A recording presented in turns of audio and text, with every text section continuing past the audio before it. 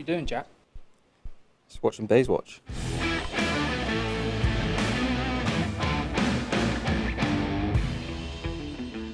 Hi, I'm Sam from Baize Watch.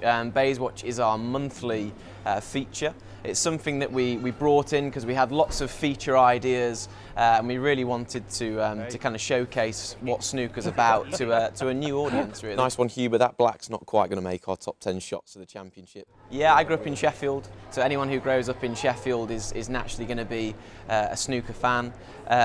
You know, played it as a child and was probably quite uncool at school as a result.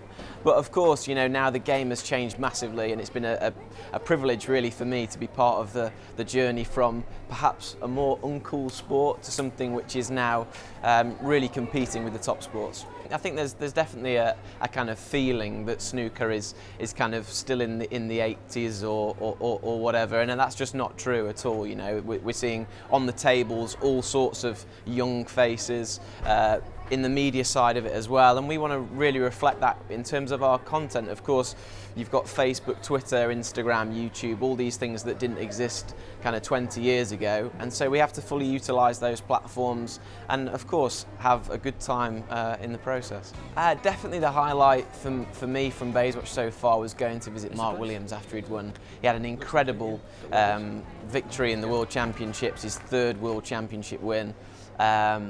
And we went and kind of surprised him at his home, and we kind of made it out as though he wasn't too happy to see us, but actually he was very, very accommodating, and it made a really nice feature.